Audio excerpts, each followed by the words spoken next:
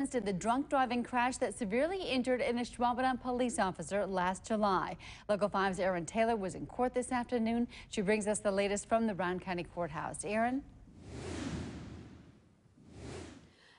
Kayla McGuire was sentenced to 6 months in jail and 24 months probation today as a part of a plea agreement. Now, in that agreement, she pled no contest to operating while intoxicated, causing great bodily harm, and 3 other charges were dropped as a part of the deal. It was almost a year ago when she struck Officer Brian Murphy while driving her family home from a wedding.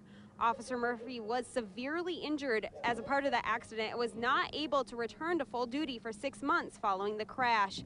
He told the court today in a victim impact statement that those 6 months he spent recovering make a sentence of 6 months in jail appropriate for McGuire. I don't think it's fair because 6 months sticks in my head. That was the time that I was away from full duty.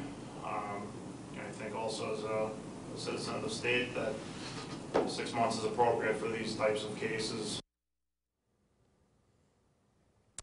Now, the judge also said that he took Kayla McGuire's many character witnesses and her tearful apology to the court into account in the sentencing today. Reporting live in Green Bay, Erinn Taylor, Local 5 News.